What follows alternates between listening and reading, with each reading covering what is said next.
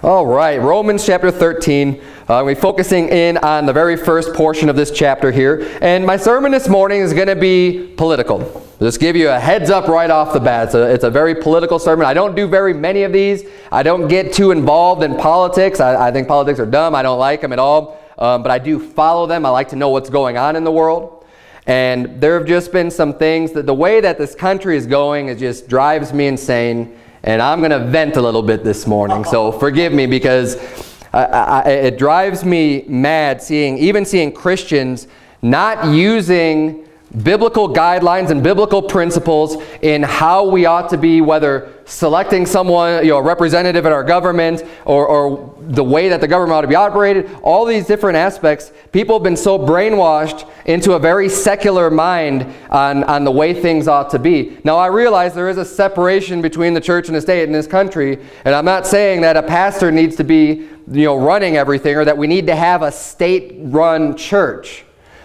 But what I am saying is that this book is truth. Amen. This is God's word.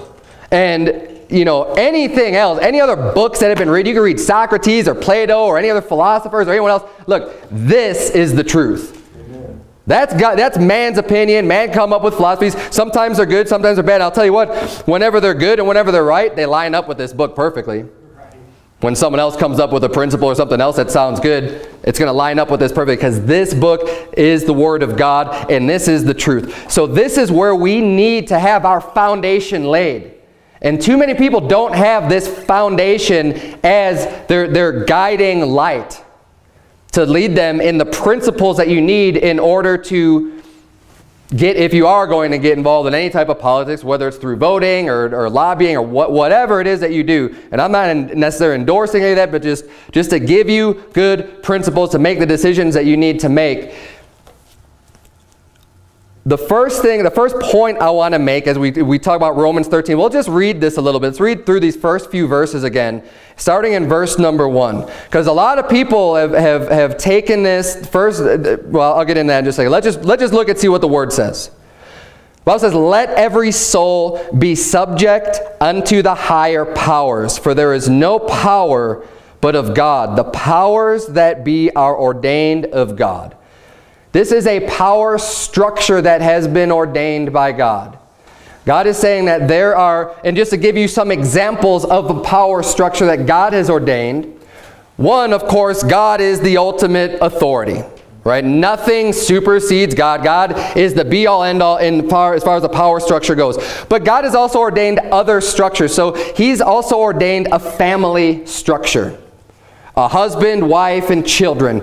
And the Bible says that the husband is the authority in that power structure. It talks about the wife being obedient unto her husband, and the children, of course, being obedient to their parents. And that God has said, okay, within the family, the father is at the top. He makes the final decision, the final say-so. Below that, you'll have the wife, and then the children at the bottom. He's also instituted government as having a legitimate authority within our lives. Now, I'll give you a disclaimer right off the bat so you know where I'm coming from. Politically, my point of view is very, very libertarian. I think that we should have a very, very small government. I think that we ought to have a government, but we ought to have a government that fits what God has ordained it to do, the purpose of government. And we'll see that in Romans chapter 13. See, unfortunately, we've expanded government into doing all these things and getting involved in all these areas of our lives that the government has no legitimate authority over. That has been given by God, at least. See, there's usurped authority. They have no idea what they're doing about it. That's right. There's all kinds of things going on with our government. And the problem is that anybody with enough force can usurp authority, right? I mean, you have the guns, you have you can say, this is what's going to happen. I mean, look at the totalitarian governments over time that have gotten involved into so many little details of people's everyday lives. Look at communism, look at socialism, look at all these examples that we have of dictating what you can and can't do at a very personal level. God did not ordain that power for government. That is not of God. That has been usurped. That has been an overreach, an overstepping. give you a real clear example of that. We'll go back to the family structure, right? I am a husband of a wife, and I have a family. I have the God-given authority within my family to make those decisions. But you know what? I can't say to Brother Sebastian's wife, to Michelle, just say, hey, you need to do this. And, you know, and that's not completely outside of my realm of authority. If I tell my wife, hey, I need you to make me lunch for work tomorrow, that's acting within my realm of authority because she's my wife. But I can't go to someone else's wife and tell her to do the same thing because that doesn't work like that. They've got their own husband. That's their own authority structure. So with the government, it's the same thing. God has ordained a power that government has. And he says, this is legitimate. This is why you have a government in the first place. But that's where it stops. We need to be looking to the Bible for where we get our answers on what power they even ought to have in the first place. So verse number 2, the Bible reads, whosoever therefore resisteth the power, resisteth the ordinance of God, and they that resist shall receive to themselves damnation. So whatever powers God has ordained, we shouldn't be resisting that. Now within the family, you might have children resisting the power that their parents have over them, or the wife resisting the power that God has ordained over her husband being in charge. But it's the same thing in government. You know, we ought not to be resisting. You know, if you break the law and do something bad, and I mean something legitimate where it's like you stole from somebody, and the government has been established to determine, you know, who is at fault, or, you know, the truthfulness of the matter, and to be able to convict and punish the evildoer, someone who's broken the law and done something bad. You need to be able to just say, okay, well, that's my punishment. That's what, you know, that's what I deserve, and not resist that power either. Verse number 3 is going to explain exactly that. It says, for rulers are not a terror to good works, but to the evil. This is explaining what God has ordained the power of the government to be. The rulers are not a terror to good works, but to the evil. Wilt thou then not be afraid of the power? Do that which is good, and thou shalt have praise of the same. So, I'll read the next verse 2, verse 4. For he is the minister of God to thee for good. The ruler is the minister of God to thee for good. But if thou do that which is evil, be afraid, for he beareth not the sword in vain. For he is the minister of God, a revenger to execute wrath upon him that doeth evil. God has ordained government to be able to arbitrate between disputes when someone is wronged, to be able to take the force to say, okay, this person, you know, needs to stand before a jury, before a trial, has to be judged, and have all the facts presented and laid out. And if someone is found guilty, the government's authority is to carry out the sentence against that person. Right. That is what has been ordained by God. Because we don't have individual authority to just take matters into our own hands and just execute our own justice against people and be a revenger and just do these things. That is outside of what God has given us as our own personal authority, just in general when it comes to other people. We can't just go out and you know, if I didn't like something that you did, you know, maybe one of you backed into my car in the parking lot, and then, well, I'm going to go get retribution. I'm going to go out there, I'm going to take a bat, I'm just going to smash up your car because it's the same way that you did to me. I don't have that authority to just take that upon myself. God has instituted a government in order to be able to take care of all kinds of problems like that. But you notice, this is where the power lies. It doesn't lie in taking your money to give it to somebody else to help them out. It doesn't lie in any of these other extra services. It doesn't lie in telling you what kind of drinks you can drink, like soda, whether it be alcohol, whether it be any of those things. That's not in there, you know. And look, I'm 100% for the record, I believe drinking alcohol is a sin. I believe drinking any amount of alcohol is a sin. Amen. Now some people might say that's extreme, but I believe that's what the Bible teaches. But I don't think it's the government's job to ban the sale of alcohol. That's a personal decision that we make that is outside, because consuming alcohol, you're not doing evil to somebody. If you get involved in sin, you're not doing evil against someone else. The government's there for the prosecution, for the judgment against evildoers, people who literally do wrong to somebody else. If you put something into your body, you're affecting yourself. You're not doing anything wrong to somebody else. So I don't believe that the government's role is to start dictating all of those different aspects of your life. And that may be a little controversial, but I think that's where the power ends with government, is just being able to say, this is right, this is wrong, because some sentences are going to need to, are going to require the death penalty, according to the Bible, according to what God has deemed as what is just. We don't have the right or the authority to go and carry out a sentence and execute that type of justice against someone else.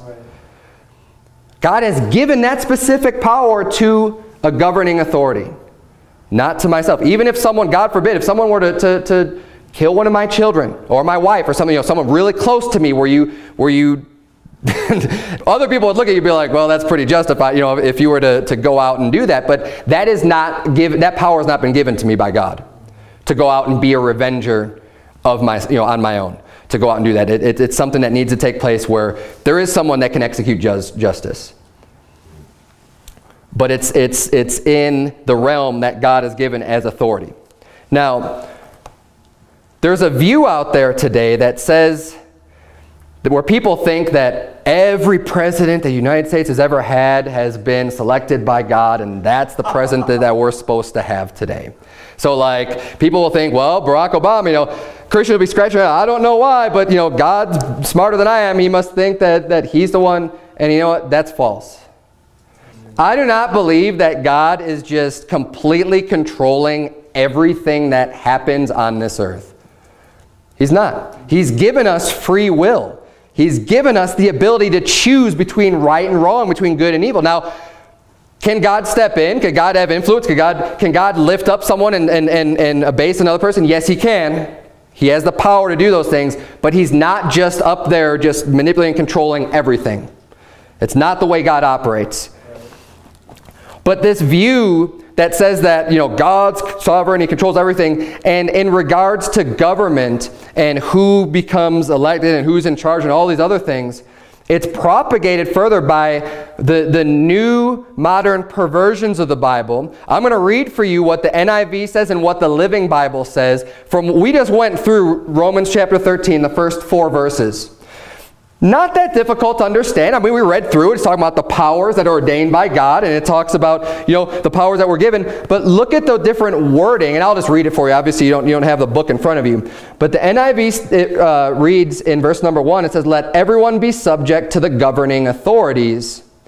For there is no authority except that which God has established. The authorities that exist have been established by God. Consequently, whoever rebels against the authority is rebelling against God, against what God has instituted, and those who do so will bring judgment on themselves." Now we're shifting some words, and it's very subtle.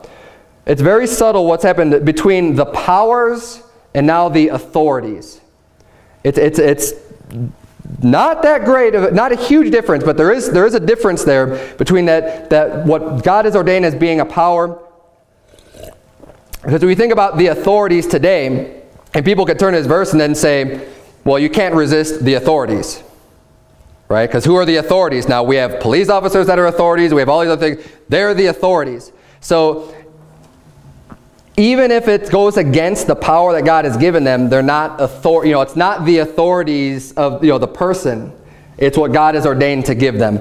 But even more crazy version, the Living Bible, it reads, I'll read this for you. It says, "Obey the government, for God is the one who has put it there. There is no government anywhere that God has not placed in power." And see, this is where you really start getting into weird doctrine when you start reading these types of versions. There is no government anywhere that God has not placed in power, so those who refuse to obey the laws of the land are refusing to obey God, and punishment will follow. So what that's saying is, okay, so if you refuse the laws of the land, I guess it's saying that people who refuse the laws of the land in Nazi Germany, they're just disobeying God, right? Or in Stalinist Russia, if you disobeyed that government, the governing authorities, then you're in disobeying God. No. Absolutely false. Because that would make, like, the Apostle Paul and even Jesus Christ himself sinners doing things against what, look at how many times he says we ought to obey God rather than men. And they were doing things that the authorities told them not to do. But it was okay. It was justified in God's eyes because the government didn't have that authority to tell them what they can or cannot preach. They did not have the authority to tell them they cannot convert people to Jesus Christ, because they don't have that authority. You could go to Israel, for example, and it's illegal to try to proselytize, Jews to be Christians in Israel. It's against their law, but they don't have that authority. Now, they've usurped authority, and they've got guns, and they've got people that will enforce those laws, but God hasn't given them that authority. That is not of God. And you look at something, and this is why, this is just one example. I like to bring this up from time to time, how different versions say things. We believe that the King James Version, for those of you that, if you're here for the first time, is the Word of God, and that God has preserved this Word throughout time, and that we have it today in the English language. And there's so many hundreds of versions in the English language right now, and they all say different things. And you can't have things that say different things be the same and all be the Word of God. And there's a lot of reasons for it, but I'm not going to get into all those today. But I just wanted to point this out here. I'll keep reading because it's actually a little comical. It's sad, but it's comical, the way that this is completely butchered, this verse. It says, there is no government anywhere that God has not placed in power. So those who refuse to obey the laws of the land are refusing to obey God, and punishment will follow. For the policeman does not frighten people who are doing right. Yeah, right. But those doing evil will always fear him. So if you don't want to be afraid, keep the laws, and you will get along well. It is just funny. I mean, think about, like, anytime you've ever been pulled over, are you just like, no problem, or like, everyone tenses up and gets a little nervous, you got a guy with a gun coming, you don't know what he's going to do, I don't know. But, and I'm not against guns, to take this book and say, the Word of God, that's a shame. Because that's not God's Word. That is so full of contradictions, even within its own pages. God doesn't make inept errors like that. But let's continue on here, because there's a lot I want to get into. Romans 13 is just our start. Now, I wanted to kind of bring up the realm of government, because what I'm doing today is hopefully just trying to instill some biblical principles on how our outlook of government should be.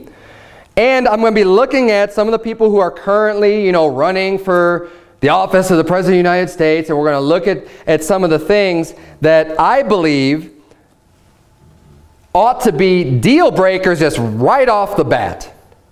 Okay, just at a bare minimum, if you are going to consider someone that you are going to cast a vote for and say, I am choosing that this person ought to be the one who's basically in charge of, being the President of the United States. And I'm not going to get into all the, executive, legislative, and judicial branch. You should all know that already. And how much things have changed into what the design, the executive branch is turning into all of the power residing in that one office. But that whole issue aside, if you're going to be saying, I'm going to cast a vote and I want this person to represent me, I want this person to be in this office of executing justice in the land, of leading our military, of making decisions that's going to have a lot of ramifications just within the policies of our country.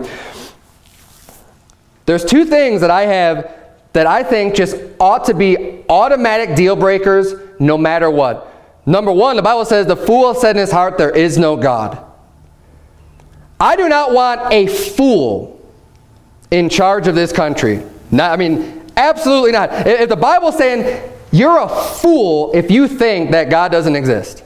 Right? So if there's any atheists that are, and I don't know that much about all the different candidates, but if someone's going to say, God's not exist, God isn't real, that person right off the bat is a fool. No way. I don't care. And look, I don't care what their economic policies are. I don't care what their foreign policy is. I don't care about anything else that they say. If they say that there's no God, that person is a fool. They have no understanding of anything as far as I'm concerned. What I believe is that God calls that person a fool, and I don't want a person that's a fool ruling over us and running this country. The other thing is anybody that says an unborn child is not a person or doesn't have a right to live and to survive. And that what is inside a woman from the time that she conceives is an actual child. If you don't understand that concept, I don't want you running, this country and being in charge of the presidency. Amen. Because to me, that's just another fool. Right. Or an extremely wicked person that's going to say that it's okay to kill a life. And we're just going to call it a choice. Do you believe government should legislate that? Well, I believe that the government is, one of the responsibilities of the government is punishing evildoers. So if somebody were to take a human life, then they need to be punished for that. So that's where the legislation would be. It would be when someone aggresses against the innocent person in the womb, and someone goes in there and kills that life. The Bible says life for life. Right. That's what I believe. And I'm going to get into that in just a second because I'm going to go through some of these candidates, but it's fine. That's fine. I will get into that. I do have that on here. But those are two things that I think are just right off the bat deal breaker. If someone has this type of a belief where they don't believe in God, or they just think for some reason it's okay to kill an innocent child, I don't want you in charge of anything at all. I don't want you in charge of telling me what I'm going to eat for dinner tomorrow. Okay, let alone running the whole country. Amen. Now, I've got some quotes here. We'll start on the left side of things, which this is just really easy to eliminate on this side, because there was an interview given just recently, and this is one of the reasons that prompted me even to preach a sermon, because I heard this and it's like, it's mind-boggling that so many people can support a person who says things like this. There was an interview given with Hillary Clinton, and the question was, when or if does an unborn child have constitutional rights? Right? When does that happen? When someone's is it in the third trimester, or do they even have constitutional rights at all? Clinton responded, well, under our laws currently, that is not something that exists. The unborn person doesn't have constitutional rights. Now, that doesn't mean that we don't do everything we possibly can in the vast majority of instances to, help a mother who is carrying a child and wants to make sure that child will be healthy to have appropriate medical support. It doesn't mean that. Don't do everything possible to try to fulfill your obligations. But it does not include sacrificing the woman's right to make decisions. You know how they just call conveniently murder decisions? Right. Let's just make it a decision. And just downplaying what it really is. And throughout her discourse here, she says the unborn person, she recognizes the fetus as an unborn person. She says that wants to make sure that child will be healthy. In every answer she's given here, she's calling the unborn a child and a person. Right. She's acknowledging that, and she's just saying, nope, but you still have the choice. That's disgusting. And it boggles my mind that so many people could rally behind a person like that. That's insane to me. And even the left is getting angry with what she said, because they have been trying for so many years to separate a child or a person in these types of terms, and that's why they keep on talking about the fetus and the blastocyst and these cells, and they try to talk about it in terms that dehumanizes the child that is inside of the womb. And that is the big way of their propaganda, to try to get people convinced that, well, it's not really a child. So at this point, it's not really a child. You're not really killing anybody. It's not really killing a child because it's just a fetus. We'll just call it another name. And that makes everything okay.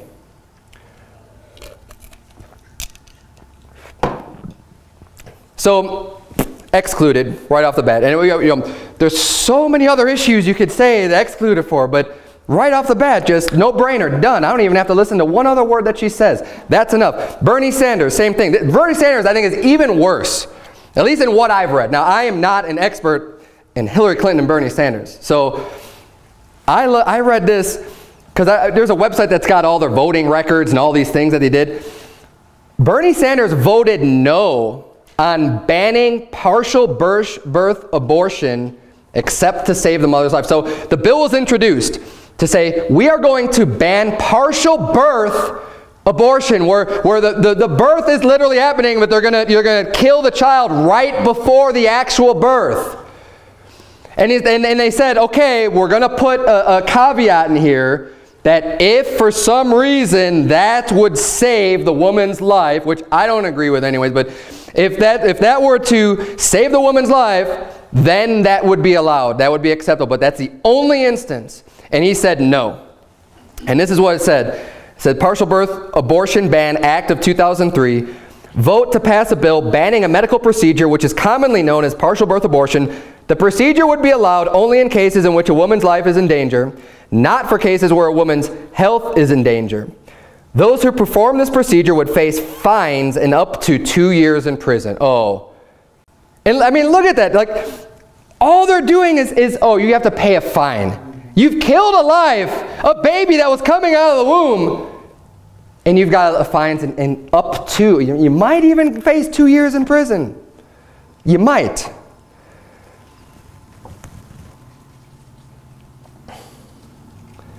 The women to whom this procedure is performed on are not held criminally liable. And he would not even vote yes on that. He voted no. What type of a devil do you have to be to say it's okay to kill a child that's coming out of the mother's womb?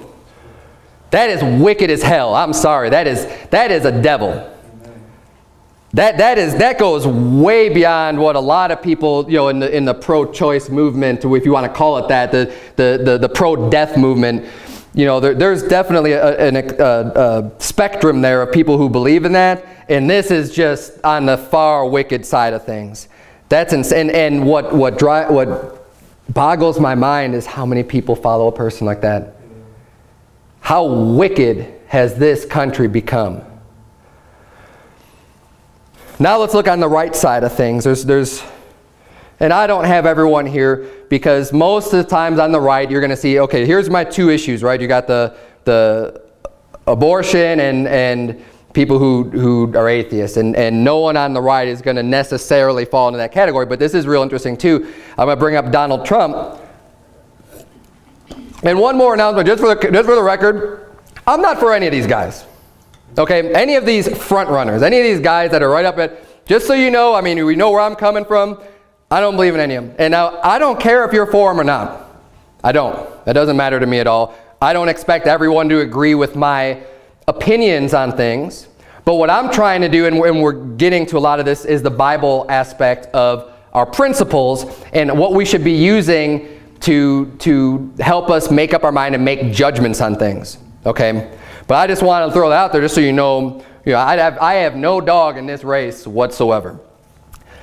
I thought it was interesting, though. I saw recently Donald Trump couldn't even answer if a mother that has an abortion should be punished, because he says, well, I'm pro-life. He says, I'm pro-life. But then they pressed him on it because, you know, in the liberal media, they want to get people fighting and everything else. And they say, well, what should be happen? You know, if you want this against the law to have an abortion, you know, it's against the law. So then a person doing that is breaking the law, right? And yes, that's true. But the Republicans squirm and they don't want to answer this question, and they think that if for whatever reason it's really unpopular. You know what? I don't care if it is unpopular. I don't care if 95% of the world thinks it's wrong or unpopular. I'm going to stick with what God says. And look, if you're gonna participate in the murder of an innocent person, you need to be held responsible for participating in the murder of an innocent person. Whether or not the person is inside of the womb or outside of the womb doesn't matter. Right. But he was being pressed on this question. He didn't want to answer. He's trying to dodge it, couldn't get around it. When he finally said that, yeah, she should be punished, he couldn't even say how. He didn't want to answer that at all. He just wouldn't, you know, well, I don't really know how. Yeah, I don't really know how she, you know, maybe fines, maybe something, you know, like he didn't really go into detail on that. It's funny how a man that can make such a plain, simple argument about immigration and say, well, they're illegals. They've broken the law. They need to be, you know. Hey, you know what? That argument makes sense. And I think that's one of the reasons why a lot of people are following me and say, well, if something's against the law, now they're breaking the law. That makes it illegal. Okay. Sure, that logic follows soundly. All of a sudden, when it comes to abortion, it's real muddy, and I don't know how to answer that. Instead of saying, well, yes, no, it should be against the law because you're taking innocent life, and whoever does that should be punished. It's simple. And then I found out, and I didn't even know this because I'm surprised this didn't get more publicity. He actually backtracked on even saying that the woman who gets the abortion should be punished. And I found this quote. It says, if Congress were to pass legislation making abortion illegal, and the federal courts upheld this legislation, or any state were permitted to ban abortion under state and federal law, the doctor or any other person performing this illegal act upon a woman would be held legally responsible, not the woman. The woman is get this, he said this, the woman is a victim in this case, as is the life in her womb. How are you a victim? It's like saying,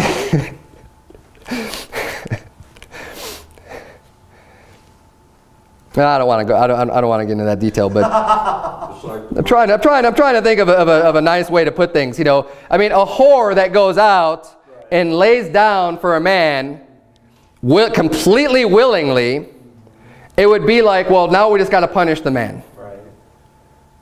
No. When a woman goes in and says, signs up, I want this done, that's not a victim. That's a willing participant. That's an accessory to murder. I mean, why is this so difficult to comprehend?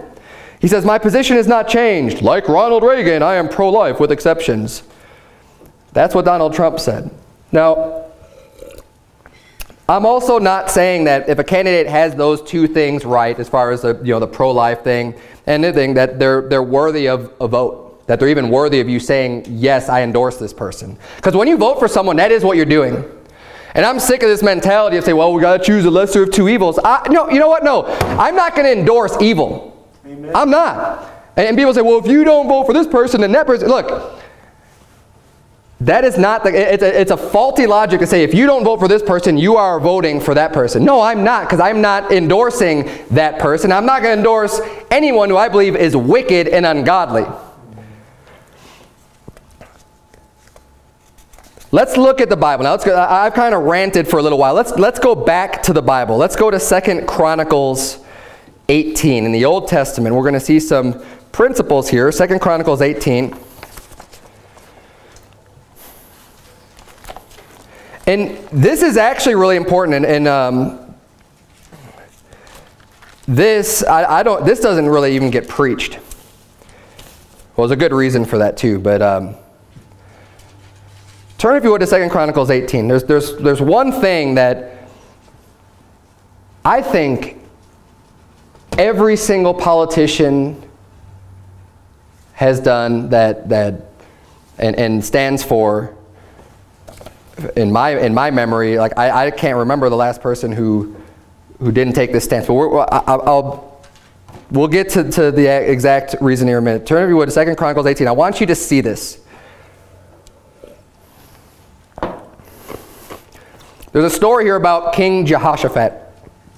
Now, in the Old Testament, during the reign of the kings,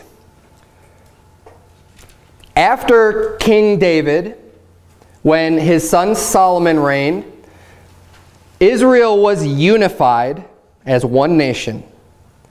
But because of what Solomon did, God took the kingdom away from him and divided it up, and split the kingdom into two. So you have the kingdom of Judah and then the larger kingdom of Israel. Okay, just to give you some history for those of you that might not know, we're in the book of 2 Chronicles here, which is recording the different kings during this time period. There's two kingdoms. 2 Chronicles 18, verse number 1, the Bible says, now Jehoshaphat had riches and honor and abundance, and joined affinity with Ahab. So he made this treaty with, he made this, an affinity, saying, if someone attacks you, we got your back. If if someone attacks us, this alliance, right? Now, Jehoshaphat was the king of Judah. And in the Old Testament, typically the kings of Judah were more righteous, more godly. They were following the Lord. And the kings of Israel were more wicked. Now, in this specific example, Jehoshaphat was a righteous, godly king. He was a good man, according to the Bible. And he was doing right things. He was following the Lord. And he had a heart to serve God. But Ahab was an extremely wicked king. And Ahab was the king of Israel. Jehoshaphat made this alliance with them. Look at verse number 3. It says, "And Ahab, king of Israel, said unto Jehoshaphat, king of Judah, Wilt thou go with me to Ramoth Gilead? And he answered him, I am as thou art, and my people as thy people, and we will be with thee in the war." So Ahab now is involved in a war. And he's saying, hey, look, I'm at war. We've got an alliance. Come help me out, right? Are you going to stand with me? Are you going to fight for me? Of course, we've got an alliance. My people is thy people. We'll go and help you out. So they go. He fights the battle. Ahab dies in the battle. Okay. Jehoshaphat comes back. Look at chapter 19 now, because we're not going to go through all the battle and everything like that. It describes the battle and everything that happened, and how treacherous Ahab was anyways, because Ahab was the one who wanted Jehoshaphat to get all the attention because they knew they were after him. And Ahab's the one who disguised himself when he went into the battle, so he didn't appear like the king. But look at verse number 1 of chapter 19. Jehoshaphat returns, right? Verse number 1. "And Jehoshaphat the king of Judah returned to his house in peace to Jerusalem. And Jehu the son of Hanani the seer went out to meet him and said to King Jehoshaphat," so this is the prophet of God coming out to rebuke Jehoshaphat, "Shouldest thou help the ungodly and love them that hate the Lord?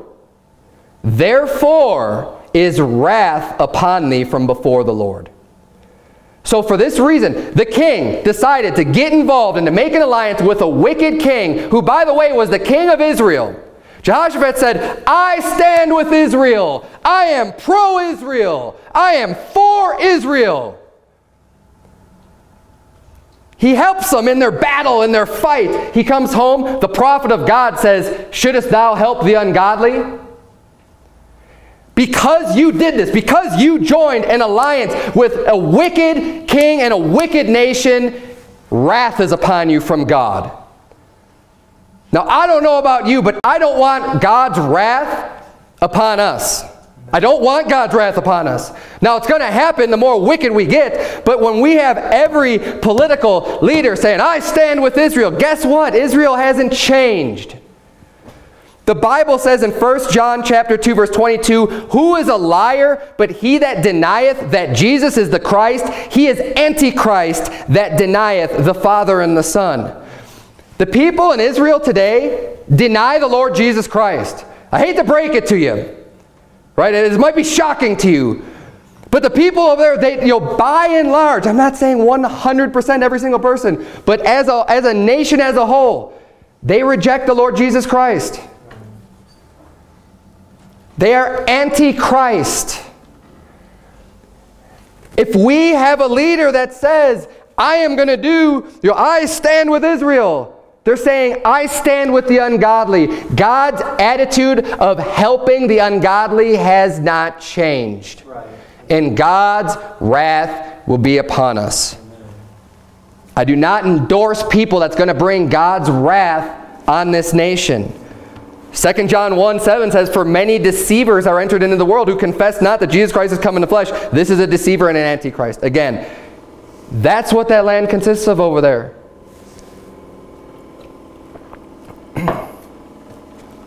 And it's interesting how it's all of a sudden the Christian thing to do to support Israel. By deceivers who twist Scripture out of context, that says, oh, we need to, when God made a promise to Abraham specifically, I will bless him that blesses thee and curse him that curses thee, singular, talking to one person, Abraham, they just apply that to an entire nation for all time. Of well, from that time forward, just anybody who curses Israel is just cursed of God. And that is not what the Bible says. Right. It's talking about Abraham specifically.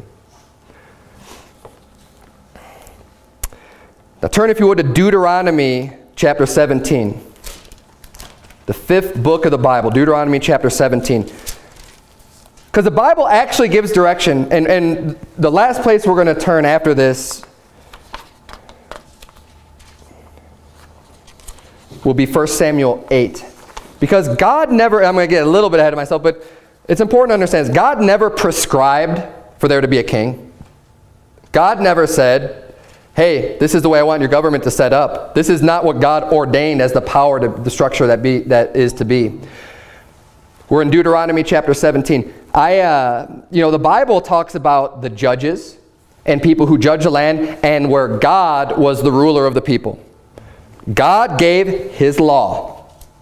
And God said, this is what you ought to follow. And you could go through God's law and you see, if a person transgresses this way, this is the punishment for that person. If they do this, this is the punishment. Whether it be stealing, whether it be adultery, whether it be murder, whether it be, all these different instances that could come up in a legal framework of transgressions and punishments, penalties. God gave all of that. And I think God's sense of justice and what's right and wrong is better than man's sense of justice. Amen. And I'm going to trust God's sense of justice over any man. And any godly type of government is going to mimic what God has ordained as being legitimate punishments for laws. And I think that the only way we're going to find true justice is by going to the book itself, the book that God has given to us. Now, he also, though, he understands man, he understands the heart of man, and he knows that man wants to have a leader, that they want, there's reasons they're going to end up being like the world. God knows the beginning from the end. So in Deuteronomy 17, he basically says, okay, look, I didn't ordain for you to have a king. It's not what I wanted for you to do. But one day you're going to have a king, because you're not going to be able to take it. And if you decide to have a king, this is what he needs to be. This is who you need to find to choose to be your king. So look at verse number 14 of Deuteronomy 17. Now, we don't have a king in this country. Just start off saying that. Not yet, right? It's getting closer that way, but we don't have a king. We have a president. We have division of powers. But we don't have a king. However, I believe that we can use these principles and these things that God has given us here. If we're looking at a man that is going to be the king, hey, why not apply these same principles to someone who might be a president, right? Look at verse number 14. When thou art come unto the land which the Lord thy God giveth thee, and shalt possess it, and shalt dwell therein, and shalt say, I will set a king over me, like as all the nations that are about me, thou shalt in any wise set him king over thee, whom the Lord thy God shall choose. So the very first thing they look at is, well, who would God want to be king? Who is God endorsing as being a man to be king over this country? That's the first step. Look out among you someone who is a God-fearing man that God would say, yes, this would be an acceptable person to have as a king. One from among thy brethren shalt thou set king over thee. Thou mayest not set a stranger over thee, which is not thy brother. And as we read this, you'll notice there's some things back to the origins and foundation of this country. There are rules in place that follow what this says, because a long time ago there were God-fearing people as a majority in this land, and that did look to the Bible as their source of truth and wisdom. And laws have changed over time. A lot of things have changed over time. But here's one. He says you shouldn't have a stranger. That's why even today we have a foreigner can't be president of the United States, supposedly. Now there's debate over people in office or whatever, but I mean that's the law of the land still, right? It's that if you're born in another country, you can't be the president of the United States. And God said that here for the king. He said if you're going to choose yourself a king, don't choose a foreigner. It's someone that has to have their roots here in the land. And it says in verse 16, but he shall not multiply horses to himself, nor cause the people to return to Egypt, to the end that he should multiply horses. For as much as the Lord hath said unto you, ye shall henceforth return no more that way. Now, what were the horses good for? The horses were for battle. He's saying, don't get a king that's just going to build up this huge military. Why? Because the faith needs to rest in God. Now, he didn't say have no military. He just said to multiply all, you know, and just to really greatly expand all of these horses, you know, to have, to be this superpower. Because God is the one who protects the nation. God's the one who lifts up, and God's the one that we need to be relying on. We don't want to replace God with a man in this government. But let's keep reading here some other things. Verse 17. Neither shall he multiply wives to himself, not really an issue today, that his heart turn not away. Neither shall he greatly multiply to himself silver and gold. So we don't want somebody that's just this super rich person, someone who multiplies to themselves silver and gold. Why? Because they're covetous, because they're focused on earning all of that money. They're not going to be focused on the right things and true things and just things. It's just going to be all about the money for them. Verse 18, and it shall be when he sitteth upon the throne of his kingdom. Look at this. Now, it's been a long time, I think, since anybody fit the bill for this, that has even been an option, that he shall write him a copy of this law in a book, out of that which is before the priests, the Levites, and it shall be with him, and he shall read therein all the days of his life, that he may learn to fear the Lord his God, to keep all the words of this law and these statutes to do them. He's saying, if you're going to choose out a king, someone that reads their Bible every day. Right. Someone all the days of his life, he's reading God's word. He's getting the wisdom. He's understanding what true justice is. If you're going to judge an entire nation and be responsible and rule over them, you need this book every day. Amen. You need to understand God's law. You need to understand right from wrong. You need to understand the right decisions to make and to get that wisdom that only comes from this book. Now you tell me who, as a candidate, you can honestly say is reading their Bible every single day of the week. It's been proven. You could see when Christians come and talk to these people, they don't know the Bible. They know some stories here and there. They know some things about it, but it's evident that they are not reading. I mean, when you just have a conversation with someone, you could know the people who read their Bible every day from those that don't. Of experience of talking with people, I know that for a fact. I mean, you talk to people and you bring up something in the Bible and you get the deer in the headlights look. If you're reading your Bible every day, you should know those things, and especially the law. I mean, if you're going to be the executor of the law, you should know the law. And we ought to have a godly country that follows God's laws. 1 Samuel chapter 8. Last place we're going to turn, 1 Samuel chapter 8, because we're going to see what God has to say over even them having a king.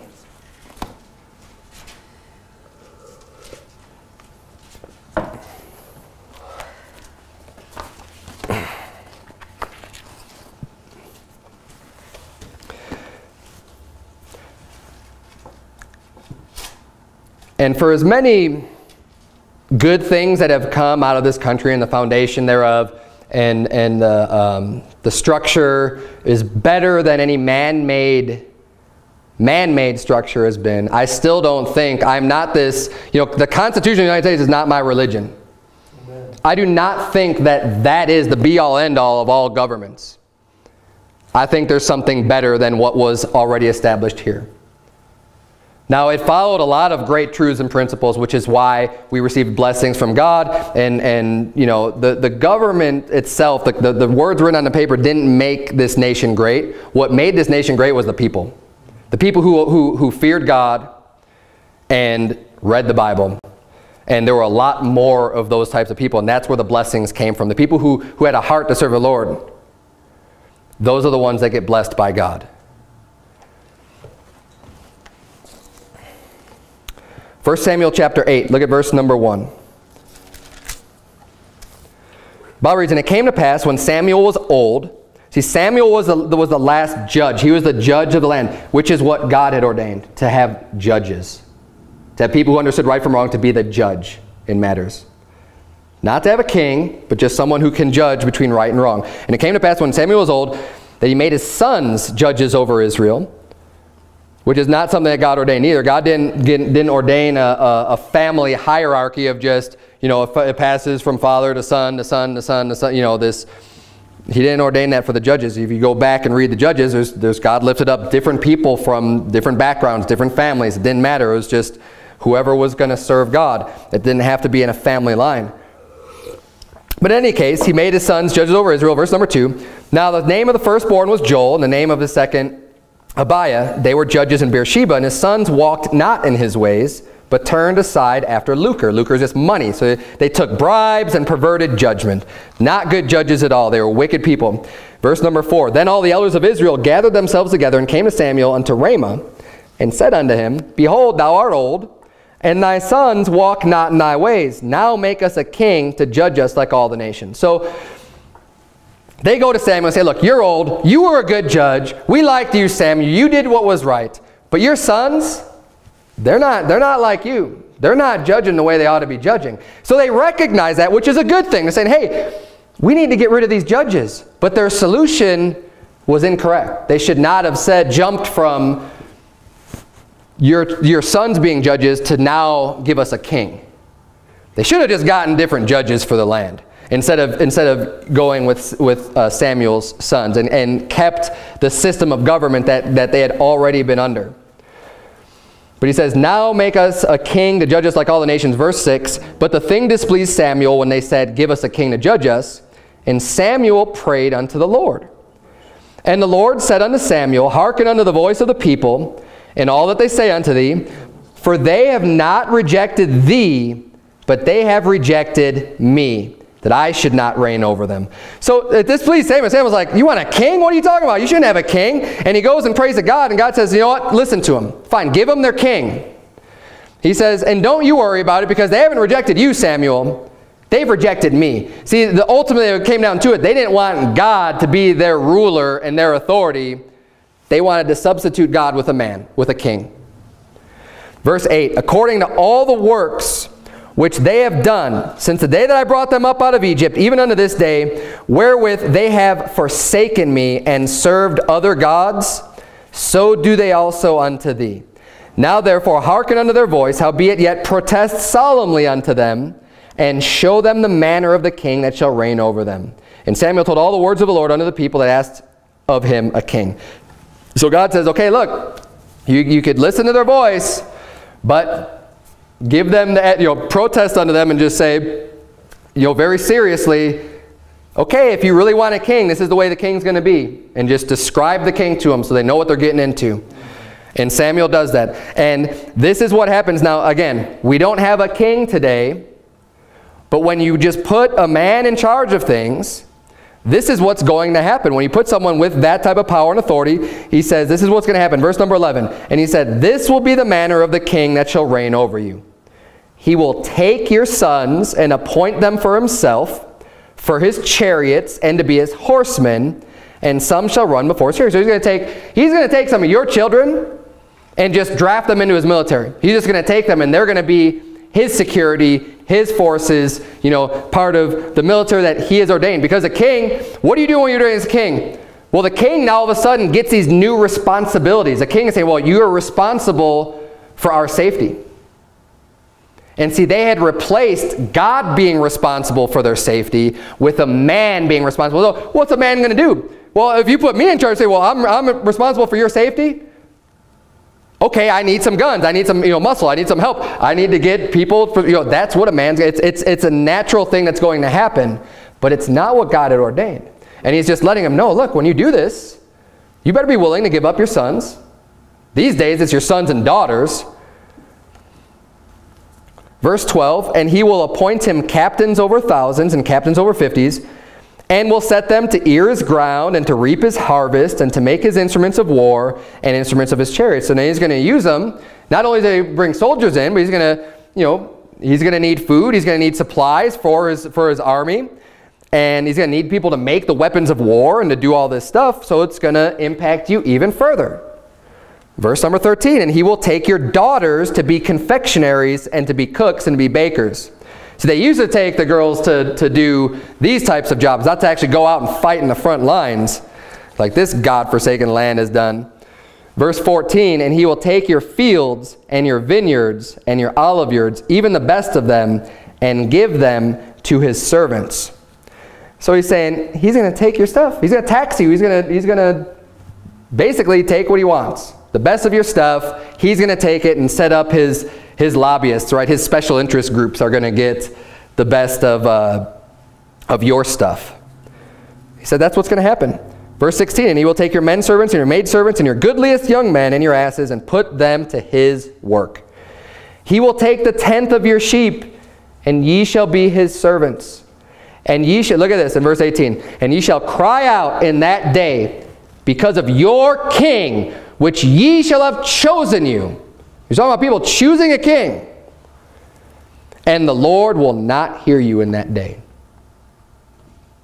So you're going to choose yourself out a king. You're going to choose him. And this is what he's going to do. And then when all of a sudden you don't like it anymore, you're like, well, I didn't want that to happen. Well, I didn't want him doing this. You're the one that put him in charge. God's saying, you live with him now. Right. You put him in place there. And I look at the people that are running for office, and you want me to choose one of these people? And then when things go bad, you say, well, what do you mean I got to buy in health insurance now? What do you mean I have to do this? What do you mean I got to buy government insurance? God's not going to listen to your cry. You pick someone like that and put him in charge. He's not going to listen to you. It says, nevertheless, the people refused to obey the voice of Samuel, and they said, nay, but we will have a king over us, that we also may be like all the nations, and that our king may judge us and go out before us and fight our battles. So they wanted a king to fight their battles for them. They didn't want to do the work themselves, and they didn't want to rely on God.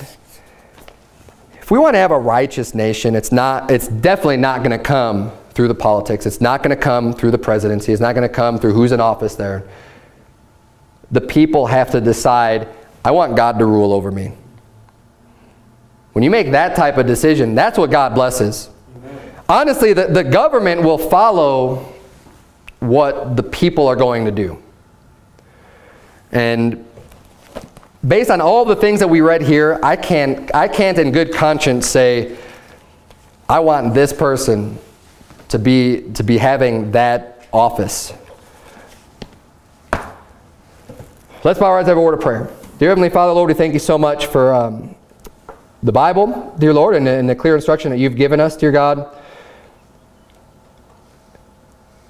It's not the most positive sermon, and I don't typically go into politics very much, dear Lord, but there's so much ignorance about your word and what we need to use as our guiding light, dear God. And this isn't meant to just be a downer of a sermon and just to be hopeless, because the solution and the answer is to go out and to reach people. To reach the people with the gospel of Christ, with the light of your word, and to start changing hearts and minds one person at a time. We can only do so much, dear Lord. A person cannot achieve power and legislate morality or dictate what people should believe. But we can go out and do the groundwork and do the legwork of trying to reach individuals, to lead them to Christ, to show them the truth of your word, dear God. And we could start to bring people that life which exists through your Son and that changes lives, dear Lord. Help us to make the biggest influence that we can, at least in our local area, where we could bring the gospel of Christ to people and their lives could be changed through your power, dear God. And that the politics that they have will follow as a result of their obedience to you and to your words, dear Lord. In Jesus' name we pray. Amen.